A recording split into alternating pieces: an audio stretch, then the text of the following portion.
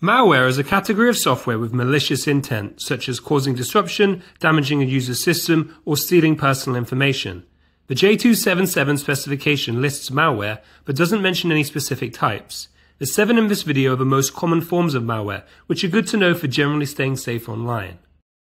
A virus attaches itself to files or programs and spreads when the file is run, potentially damaging or deleting data. It usually requires user action to activate, like opening a file or launching a program. Worms self-replicate and spread across networks without user interaction, consuming a lot of bandwidth and slowing networks down.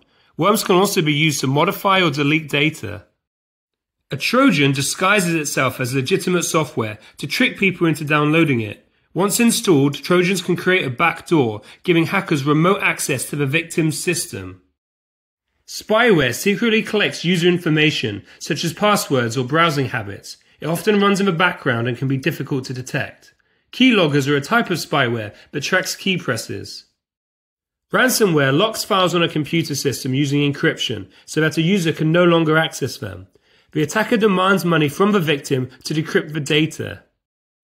A rootkit hides its presence on a computer by secretly altering the operating system. It gives attackers unauthorized access to the system remotely and without detection, making it hard to identify and remove.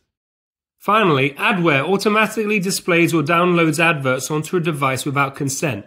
It can slow systems down and be intrusive, sometimes even tracking user activity.